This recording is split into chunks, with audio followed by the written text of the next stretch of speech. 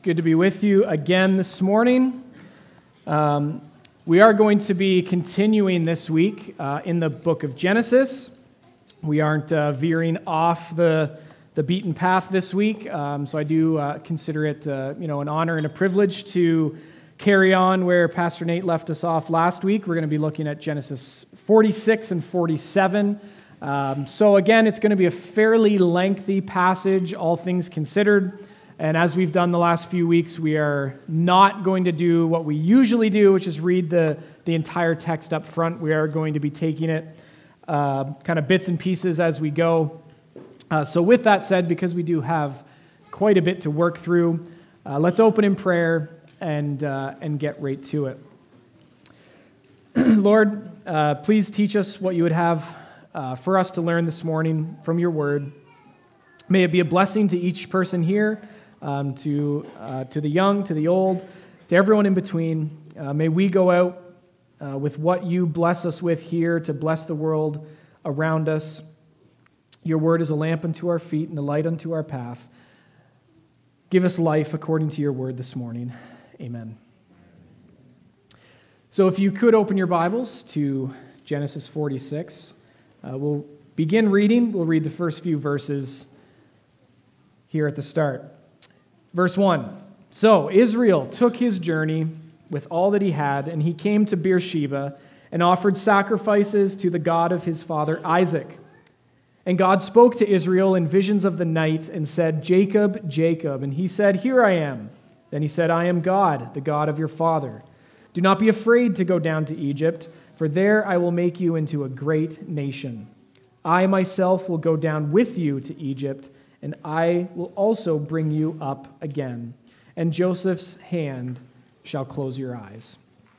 So it's very easy for us when we are coming here kind of week by week, taking one story at a time from the book of Genesis or from any book in the Bible, any narrative, to kind of lose our place in the larger story.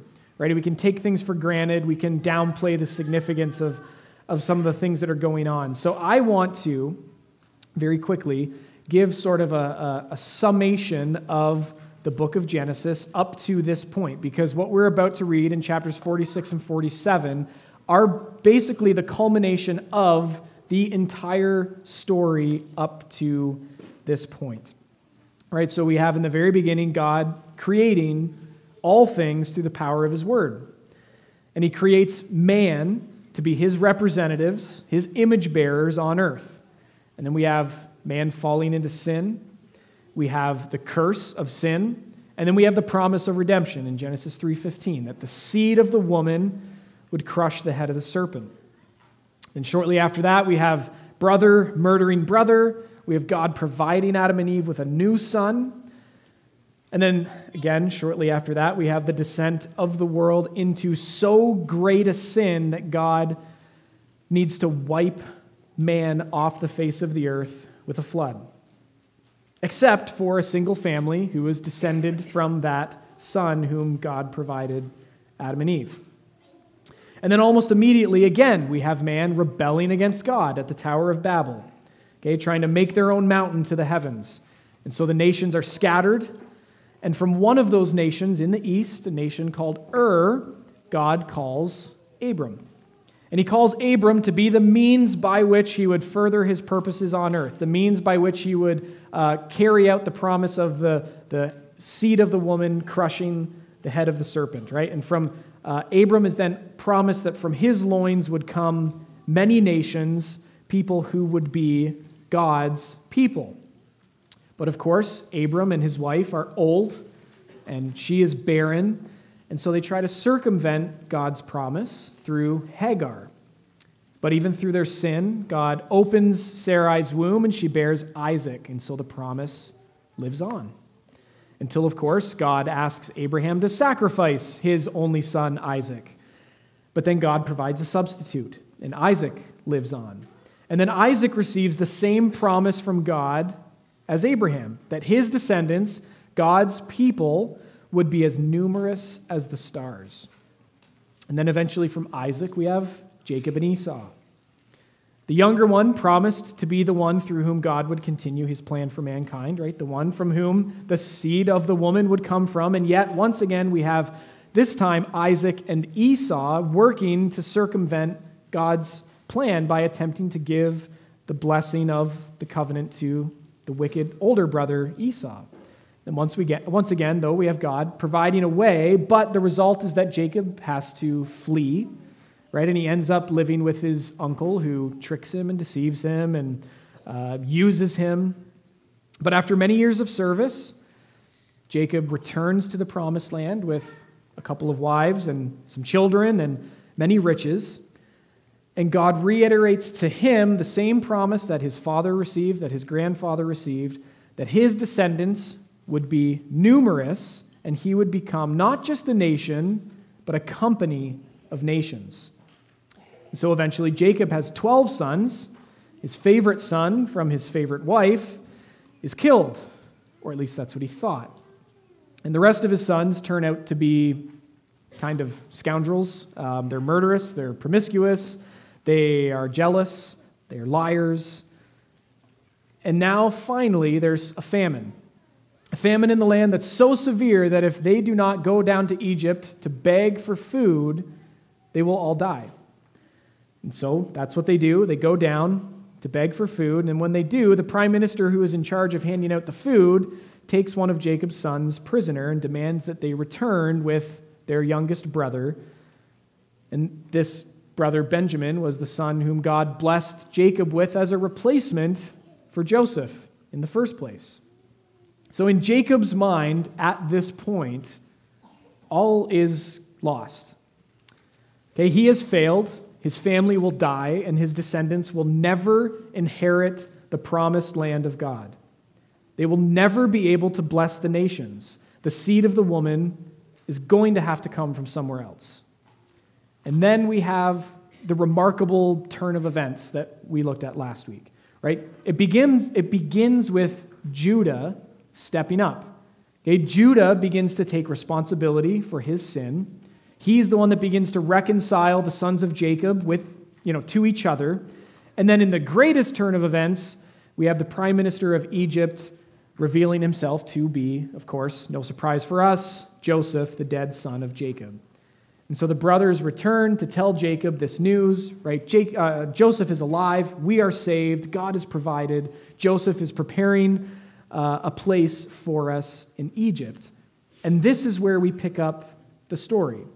At this hinge point of where everything is lost, the promises are broken. You're right, we're all going to die. There's no way that things will go on the way that God has said. And then in an instant, on a dime, things are flipped and hope is restored. And so one has to wonder what Jacob thought in this very moment, right? When all of this information is revealed to him by his sons. To find out that his beloved son is still alive after all of these years, that his other 10 sons this entire time have been lying to him and deceiving him and are the cause of all of this pain and anguish and loss that he's been experiencing. I am sure that there are additional conversations not recorded in the book of Genesis that probably took place on a very awkward wagon ride down to Egypt. But nonetheless, Jacob believes the report of his sons, and he has faith, and he makes this journey down to Egypt, right? Very much in the same way that Abram, his grandfather, did as he journeyed to a foreign country, not knowing exactly what would be in store for him.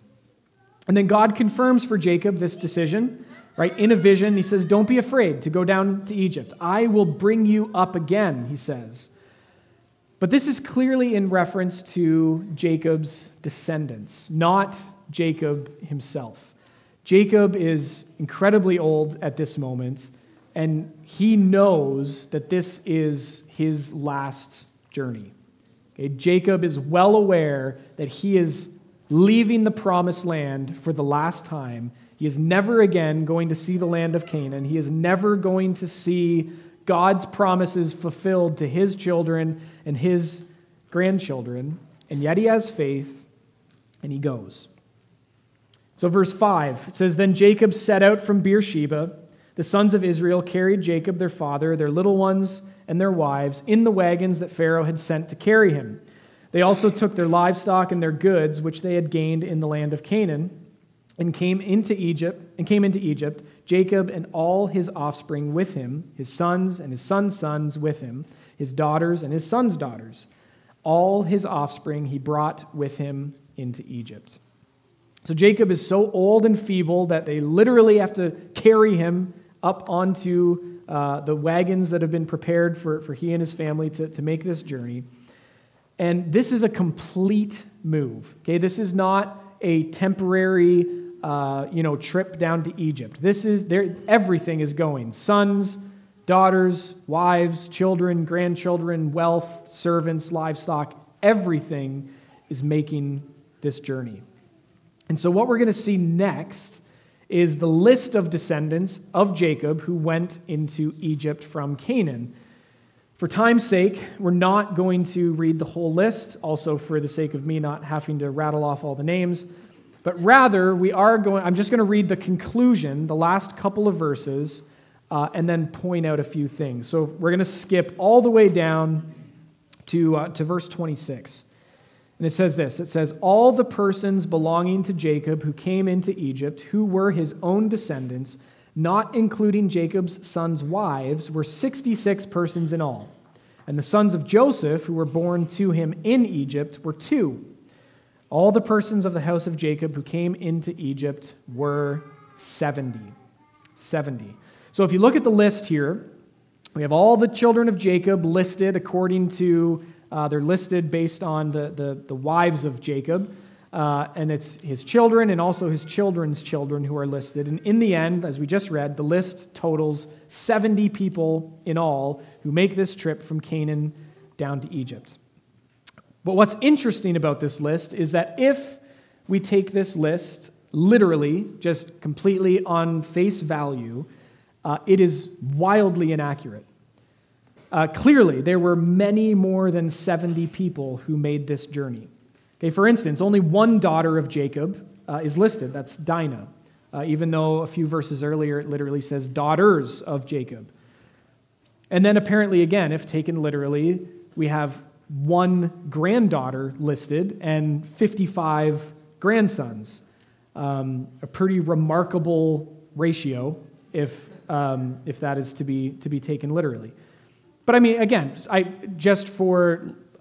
suppose, right? If God is the one involved here, then sure, it's not impossible, I suppose, for Jacob to have had 55 grandsons and one granddaughter. But that's not the only reason that I think it's inaccurate. 2 of Benjamin's sons that are listed, the 2 with the very best names, if you look at verse 21, which are Muppim and Huppim, these are actually plural forms of those names.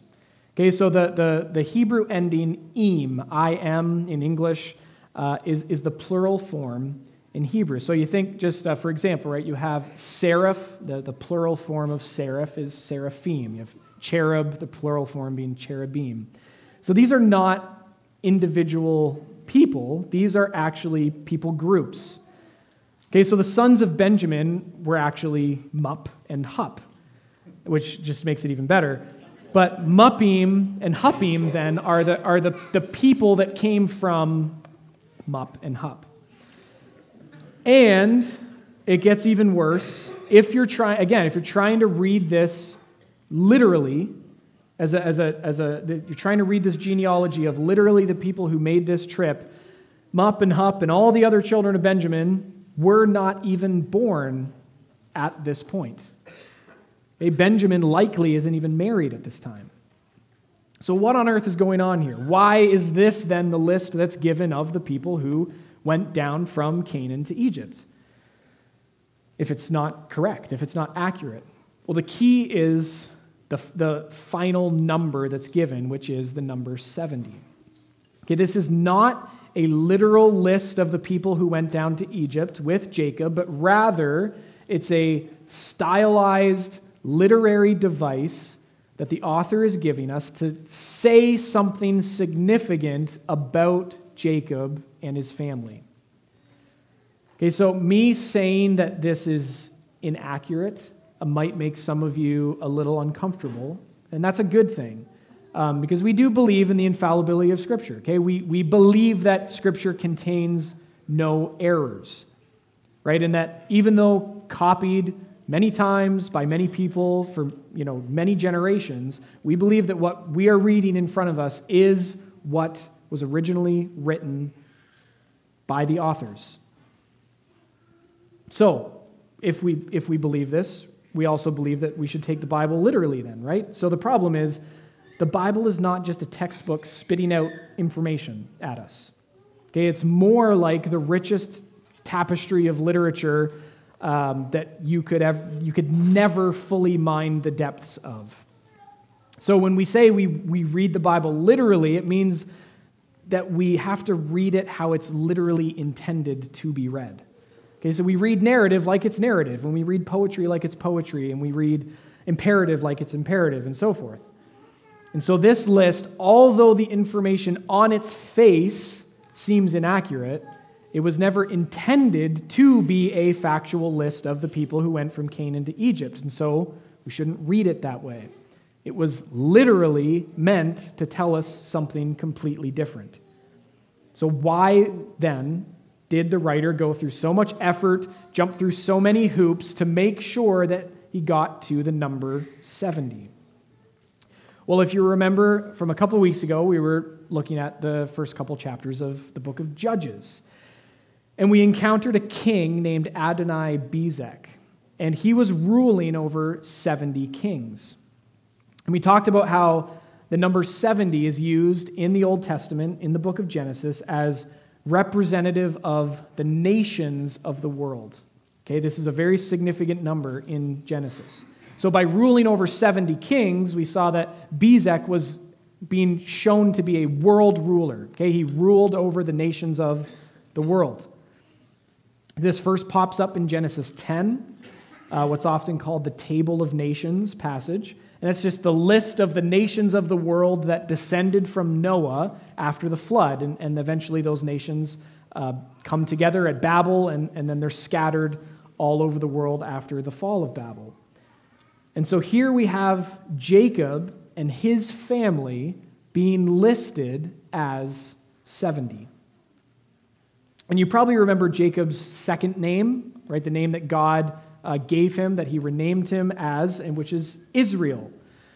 And what's interesting about this list, again, is at the very beginning, this is not said to be the descendants of Jacob, but specifically the descendants of Israel. And so what we are seeing is the culmination of the entire storyline, the arc of the story of the patriarchs, right? God's plan to make Abraham a father of many nations, his promise to Isaac to make his descendants as numerous as the stars, his promise to Jacob that he would become a company of nations, right? All of these things are coming true in this moment. Israel, this is your first point here, Israel has become a nation. And not just any nation, but a nation of 70, a nation of nations. Okay, 70 representing all the nations of the world. So this is foreshadowing for us the truth that will be expounded upon throughout the rest of the Old Testament and then really hit home in the New Testament, that God's plan for Israel was never for them to be a singular, insulated nation. Right? They were to be a nation of nations. A nation that would be a blessing to all the other nations of the world and bring them into the fold of God's people as well. Verse 28 says he had sent Judah, that's Jacob, he had sent Judah ahead of him to Joseph to show the way before him in Goshen, and they came into the land of Goshen. So it's interesting here to note that the leadership role that's given to Judah here, we can see where it comes from. If we remember last week, again, Judah finally is the one of the brothers that takes responsibility for his own sin. He takes the lead in reconciling the sons of Jacob. And so now, right away, this increased level of responsibility results in increased level of leadership. Right? He is the one that Jacob sends to go and prepare the way. He is the one that is given this great responsibility, this great leadership role. And so we saw, of course, many, many times over the last 10 chapters or so in the story of Joseph, that Joseph was doing this all the time, right? More responsibility leading to increased levels of leadership. And so the point is, leadership flows to those who take responsibility. Leadership flows to those who take responsibility. And this is same as it was then is true today, right? Are you grumbling about not getting that promotion at work or not getting that raise at work? Are you maybe a teen or a young lady, young man living at home with your parents, and you're kind of frustrated that mom and dad won't let you do certain things?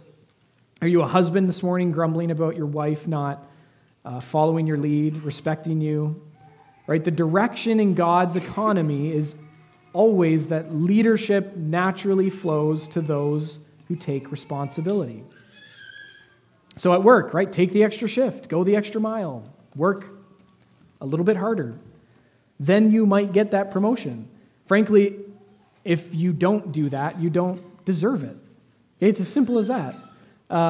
Kids with mom and dad, right? Maybe you want a later curfew. Maybe you're looking to buy that first car. You're looking for some extra freedom, whatever it is, right? Have you considered making your bed in the morning, or helping with the dishes, or helping with your younger siblings, right? Take some responsibility.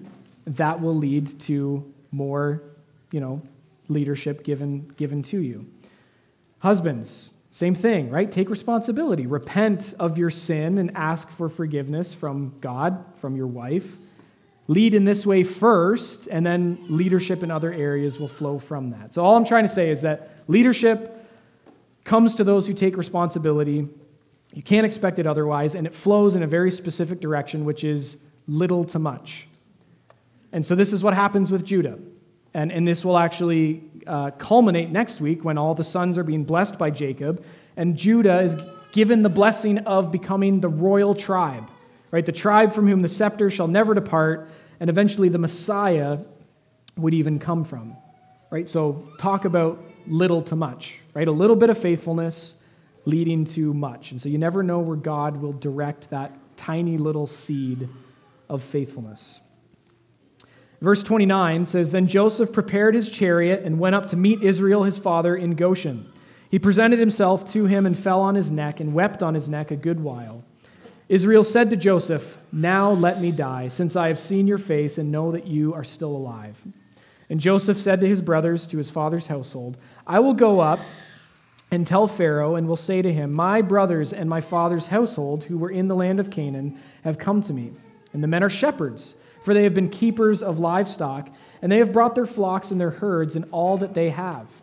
When Pharaoh calls you and says, What is your occupation? You shall say, Your servants have been keepers of livestock from our youth even until now, both we and our fathers, in order that you may dwell in the land of Goshen. For every shepherd is an abomination to the Egyptians. So I have a difficult time putting myself in Jacob's shoes here.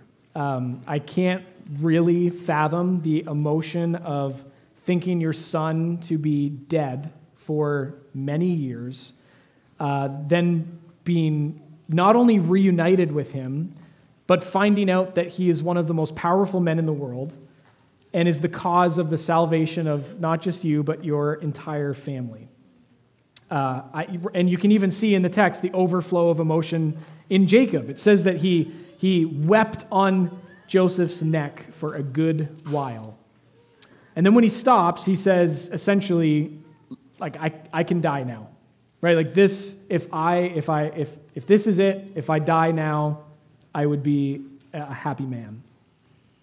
And then once again, we see Joseph being very wise and very shrewd, and he figures out a way to get his father's entire household a choice allotment of territory within Egypt that would also provide a separation for them, right? So they would have a place, a very fruitful place where they could be fruitful and multiply and increase, but still remain Israel. Kind of an in the world but not of the world situation. And so the start of chapter 47, let's keep reading, says, "So Joseph went in and told Pharaoh, 'My father and my brothers with their flocks.'" Okay, so this is Joseph's now going in, everything that he told his brothers to do. They're now coming in, and we're going to reiterate that. And he says, "My father and my brothers with their flocks and herds and all that they possess have come from the land of Canaan. They are now in the land of Goshen." And from among his brothers he took 5 men, and he presented them to Pharaoh. Pharaoh said to his brothers, "What is your occupation?" And they said to Pharaoh, "Your servants are shepherds, as our fathers were." They said to Pharaoh, "We have come to sojourn in the land, for there is no pasture for your servants' flocks, for the famine is severe in the land of Canaan. And now, please let your servants dwell in the land of Goshen." Then Pharaoh said to Joseph, "Your father and your brothers have come to you. The land of Egypt is before you. Settle your father and your brothers in the best of the land. Let them settle in the land of Goshen. And if you know any able men among them, put them in charge of my livestock." So Joseph, he's bringing 5 of his brothers in kind of as a representative to see Pharaoh. And they do, and they say exactly what Joseph told them to do and say. And Pharaoh not only gives them the land of Goshen to dwell in, but he takes a look at these brothers. And you can imagine, you think about, he's had Joseph by his side, blessing his kingdom, doing all these wonderful things for the kingdom of Egypt for a couple of years now. And he's thinking all the things that Joseph was able to accomplish. And he sees these 5 other brothers, and he's probably thinking, if these guys are half as competent as Joseph, right, then not only can they raise their flocks in the land of Goshen, but they can raise all of mine too. And so that's what happens. They're put in charge of Pharaoh's livestock. And so here we witness the culmination of all of Joseph's hard work, his reliability, his wisdom, his skill, his counsel, right? Everything that Joseph has done and suffered through his basically entire life has led up to this point. And we see this principle, we saw it a second ago with Judah, right? That leadership flows to those who take responsibility. Well, now we see it even more so here with Joseph, right? He spent years being faithful to God and to Pharaoh and to Potiphar and to the jailers. And when the time has come for his family to be in need of literal salvation, like they will die if somebody doesn't step up, he is in the position to walk into the most powerful man in the world and make a request like, "Can my family have the best part of Egypt?" And it's granted. Right? Literally no one except for Joseph on earth could have done this. And so for whatever reason, many of us have a tendency to separate different parts of our lives into categories such as like sacred and secular, right? That God cares about certain parts of my life over here, and maybe he doesn't care, or at least doesn't care as much about certain things over here, like church attendance and Bible reading and prayer and evangelism and those kind of things over here. Those are the most, God really cares about those, but over here, seeking wisdom and building skills and these very practical things that God just doesn't really care about that stuff as much. The problem is, thinking that way, is that Joseph here, that the means by which Joseph is able to save his entire family is almost entirely these very practical Christian living things over here. And so we can't separate these two things, right? God is concerned, and we are as reliant on God for all the things over here as we are for all the things in this category over here as well. And God uses both. They're both very important. Now, Pastor Nate has mentioned a few times as we've gone through the entire book of Genesis the importance and the prevalence of chiastic literary structures in Genesis. So chapters 46 and 47 are another one of these chiasms, and the center of that chiasm which you should know by now is kind of the most important central theme of the section, is found here at the beginning of verse 7. So let us read this next section together. It says, "Then Joseph brought in Jacob, his father, and stood him before Pharaoh. And Jacob blessed Pharaoh. And Pharaoh said to Jacob, 'How many are the days of the years of your life?' And Jacob said to Pharaoh, 'The days of the years of my sojourning are 130 years. Few and evil have been the days of the years of my life. And they have not attained to the days of the years of the life of my fathers in the days of their sojourning.' And Jacob blessed Pharaoh and went out from the presence of Pharaoh. Then Joseph settled his father and his brothers and gave them a possession in the land of Egypt, in the best of the land, in the land of Ramses, as Pharaoh had commanded.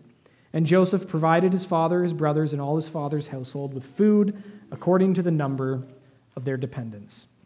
So Joseph has already brought in some of his brothers to see Pharaoh. Now he's bringing in his kind of very aged father, Jacob. And Pharaoh takes one look at him, and the first thing he says is, "How many are the days of the years of your life?" Kind of in other words, like, how old are you? Like, he's a very, very old man at this point. And we find out that Jacob is 130 years old. And yet, he laments that he has not attained the long life of either his grandfather Abraham or his father Isaac. All right, so the further and further we get from the pre-flood world, where we get used to these very long lifespans in the book of Genesis, but at this point, by the time we get here to the life of Jacob, him being 130 years old is incredibly old. But the important part here is that Jacob, right, Israel, the one who struggles with God, blesses Pharaoh, and he blesses him not once, but twice. And Pharaoh, the most powerful ruler in the world, accepts these blessings from Yahweh from this crippled old man. And again, he blesses him twice, okay? Once when he enters and then once when he leaves. And this isn't just some generic farewell and generic greeting. This is the elder statesman of God's people, the last of the great patriarchs of the Old Testament, Yahweh's chief representative on earth, blessing this foreign king. And then in between these blessings, we see Jacob's lament, right? He laments that his life has been short, which is kind of ironic, but at least in comparison to his ancestors, his life has been short, and that his days have been evil. And so here you can imagine Jacob probably gives Pharaoh maybe a summation of some of the things that have, or that at least he would consider to be, his evil days that have befallen him, right? His father refusing to give him his promised birthright, his brother trying to kill him, his uncle swindling him, his sons lying to him, sending his beloved Joseph into slavery. And this, I think, is one of the best arguments, actually, for Pharaoh's conversion to faith in Yahweh. So Pastor Nate has brought this up a couple times throughout the Joseph narrative. And for some, it may be a bit of a stretch, right, to think that Pharaoh, the king of Egypt, converted to belief, to faith in Yahweh. But think about this. We have these two blessings. We have his opening blessing, and then Jacob laments all of the evil days of his life. And then the second blessing. And Pharaoh accepts the second blessing even after everything that Jacob has said. And so what we don't hear, what we don't see is Pharaoh stopping Jacob saying, thanks for the blessing, Jacob, but, Ra kind of treats me and my priests a lot better than that. Like, you can keep Yahweh's blessing. We're probably fine.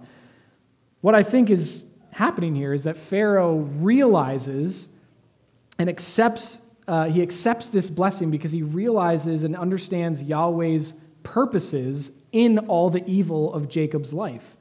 Right? Those purposes, those evil days in Jacob's life were what brought Joseph to Egypt so that he could bless Egypt and all the surrounding nations. So at the center of our text, this is where we're going to get our big idea. It's a simple one. It is simply that our central task as God's people is to be a blessing to the nations. Our central task as God's people is to be a blessing to the nations. That's it.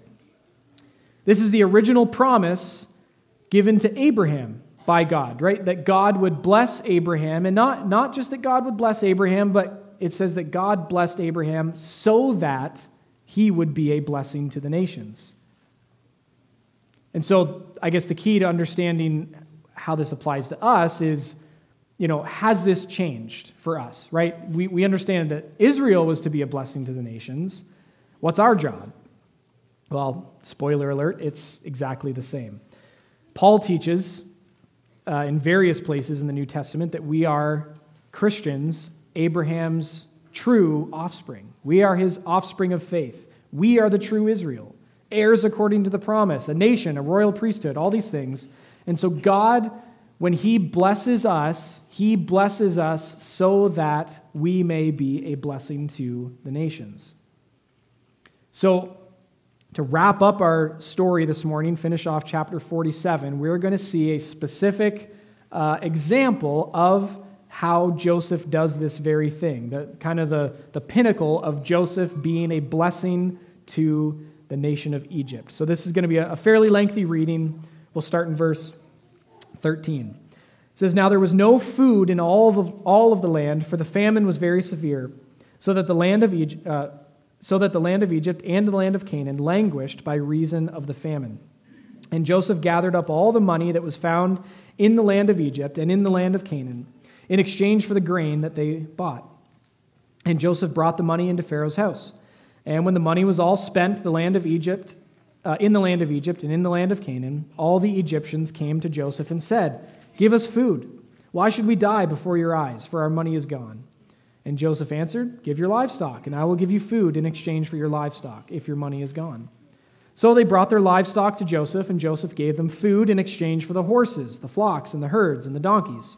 He supplied them with food in exchange for all their livestock that year.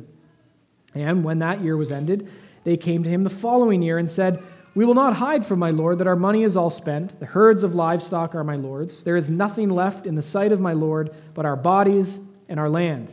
Why should we die before your eyes, both we and our land? Buy us and our land for food, and we with our land will be servants to Pharaoh, and give us seed that we may live and not die, and that the land may not be desolate.' So Joseph bought all the land of Egypt for Pharaoh, for all the Egyptians sold their fields because the famine was severe on them. The land became Pharaoh's, and for the people he made servants of them, from one end of Egypt to the other. Only the land of the priests he did not buy, for the priests had a fixed allowance from Pharaoh, and lived on the allowance that Pharaoh gave them. Therefore they did not sell their land. Then Joseph said to the people, 'Behold, I have this day bought you and your land for Pharaoh. Now here is seed for you. You shall sow the land. And at the harvest you shall give a fifth to Pharaoh, and 4/5 shall be your own, as seed for the field, and as food for yourselves and your households, and as food for your little ones.' And they said, 'You have saved our lives. May it please my lord, we will be servants to Pharaoh.'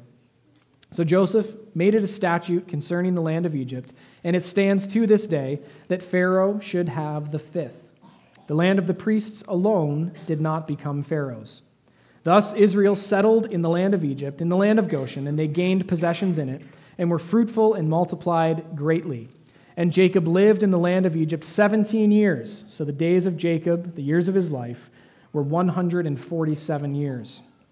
And when the time drew near that Israel must die, he called his son Joseph and said to him, If I have found favor in your sight, put your hand under my thigh and promise to deal kindly and truly with me. Do not bury me in Egypt, but let me lie with my fathers. Carry me out of Egypt and bury me in their burying place.' He answered, 'I will do as you have said.' And he said, 'Swear to me.' And he swore to him. Then Israel bowed himself upon the head of his bed." Need a drink of water after that one. So this is actually a pretty controversial passage, believe it or not. For many, it's very straightforward, and I won't say anything shocking to you, but for some, they do read a lot of negativity into Joseph's actions here.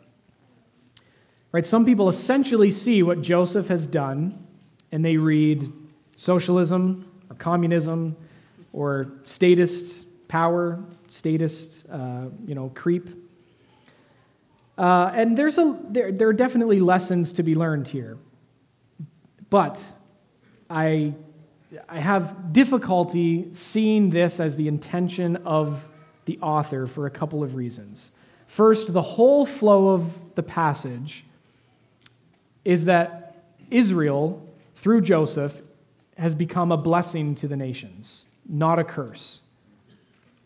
Secondly, it's simply an anachronistic reading, I think, of the text, right? In other words, we're reading back into ancient tribal cultures, systems of law and government that are very modern and simply unheard of and kind of would have been utterly unthinkable to any of them.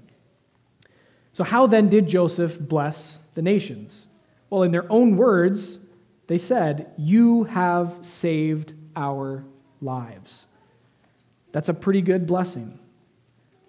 All right, so how did Joseph save their lives? Well, it was his wisdom, it was his counsel, it was his ability to interpret Pharaoh's dreams in the first place that put him in the position to store up enough food in Egypt to not only feed Egypt, but the surrounding nations for 7 entire years of famine.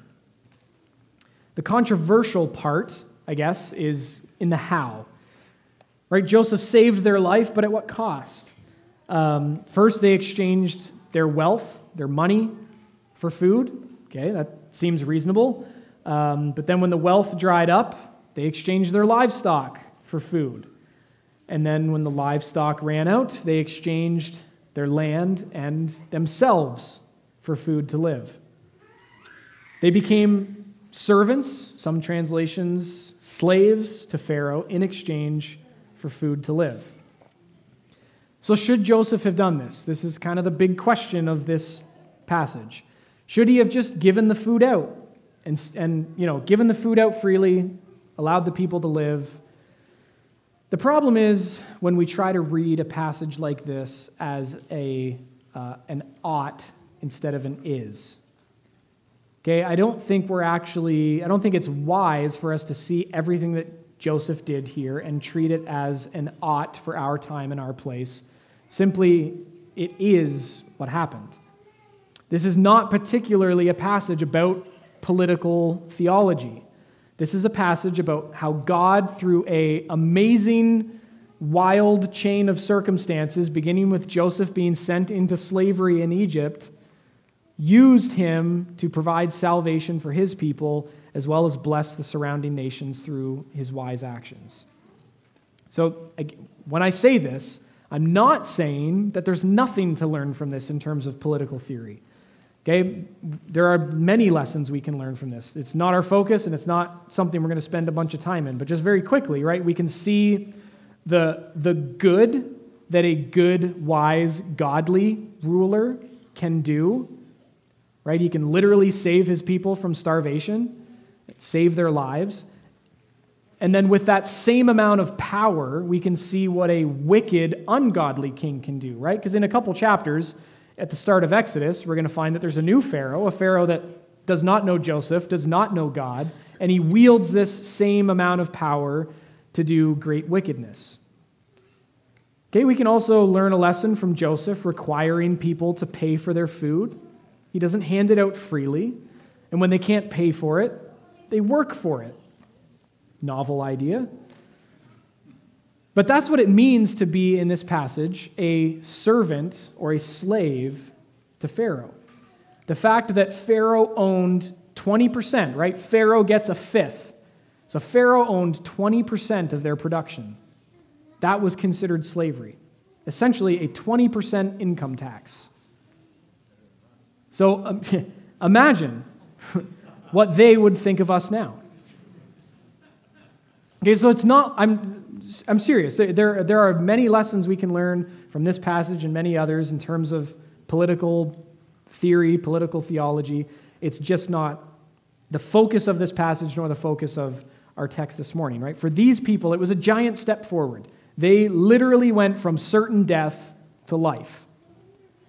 So God works progressively in history, right? In this situation that Joseph put them in, it's not something that we would look back to and desire. Okay, I grant that. As new covenant believers, it would be a move backwards for us. But for them, it was a move forward, a blessing of life from certain death. So let's wrap up, though, pull out some application. We're gonna kind of tie in some of our earlier points to some quick application here about how we then can bless the nations, or maybe more properly say, how does God, through us, bless the nations? 3 really quick points. First, evangelize. The most important way that we can bless the nations is we evangelize them. This should be, hopefully, very obvious. We saw hints of it in this passage and in other passages in the Joseph narrative, that Joseph has done this very thing, right? He, I believe, has evangelized Pharaoh, and because of that, the policies and the decision-making of that nation has changed, and it's become a massive blessing for the nation of Egypt. Now, of course, most of us, likely none of us, will ever have the chance to share the gospel with heads of state, but that's okay. Every person we share the gospel with has a circle of influence that they will then positively impact because they have become a new creation. It might not be the impact that, the conversion of a king would have, but an impact nonetheless. And so for many people, this is really difficult, sharing our faith to strangers, even to people that we know very well. It can be a very difficult thing. And so I would just encourage you. We talked about it in our announcements this morning. We have opportunities every single week to go out, learn from people who are amazing at this, to share the gospel with our neighbors here in London, here in Ingersoll, in Niagara next week, right? They'd love to see you. So evangelize. That's the first and foremost way that we bless the nations as God's people. Second, work in such a way that you will stand before kings. Work in such a way that you will stand before kings. Proverbs 22:29 says this very thing. It says, "Do you see a man skillful in his work? He will stand before kings." So if you can't evangelize and convert the head of a nation, what's the next best thing? Well, surround him with godly influences, godly, wise counsel. Right? And how do those people get there? How do they get into positions like that? Well, like Joseph, they work skillfully in whatever that they do. Right? Joseph would never have been given the opportunity to stand before Pharaoh and request the best land in Egypt for his family to sojourn in if he had not worked skillfully for Potiphar, if he had not worked skillfully for the jailer, if he had not worked skillfully for Pharaoh himself. So the work that you do, no matter what it is a blessing in and of itself to the people around you, to your neighbors around you. Right? Even if those neighbors are toddlers pulling at your pant legs. But the most skillful among us have opportunities to have an exceptionally disproportionately large impact because very powerful people desire to have the very best around them at all times. And so we shouldn't assume that these positions are for pagans only. Right? We should actually assume, because leadership flows to those who take responsibility, Christians are people who take responsibility more than anyone else, or at least they should. And so these positions of leadership, we should actually expect Christians to be in many of these high places. We shouldn't assume that just because somebody seeks a high position in government or business or anything like that, that they're compromised. Right? The temptations are there, that's true, and the temptations are numerous, but we should seek them out. We should encourage those who do this because it's a great opportunity to bless the nations. Right? You can have a disproportionate impact because of your high position, and you get there by working skillfully. So work in such a way that you will stand before kings. Third, lastly, promote just laws. Okay, aside from true heart conversion of an individual, there is no greater blessing for a human being than to live under the blessing of God's righteous law. Okay, so we live in Canada here, and we have been blessed for generations because of the biblical law codes that have been set up by our forefathers, right? From all the way back to King Alfred, to the English common law, to the Puritans. And so we still have residual benefit because of those great men. Even though, right, our political systems, our culture is seeking to sort of stamp out and remove God's influence in every single bit of law and legislation that they can get our fingers on. But our nation is still being blessed to this day because of their influence. But like Joseph, we should push for the next right thing. Right? We shouldn't wait for a political Messiah to simply fall out of heaven and fix all of our problems at once. We should see the needs. We should push for just biblical laws wherever we can. We should promote leaders who fight for them. Right? Things won't be perfect. In fact, if we look around, that's pretty obvious that things are not perfect right now. But as with Joseph's life, okay, like he did, we evangelize, we work heartily unto the Lord, we promote justice in the area of law and order, and then we pray that years from now, people will see that what they meant for evil, God meant for good. Amen. So let's pray. Father, we thank you that you are a God who is so infinitely beyond anything we could possibly fathom. The way that you work the tapestry of history is impossible for our finite minds to comprehend. It simply seems like a jumbled mess to us, and yet your purposes are accomplished every single second of every single day.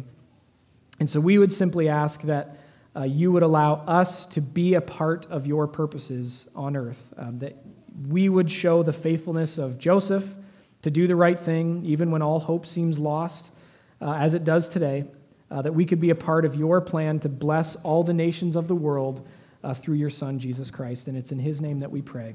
Amen.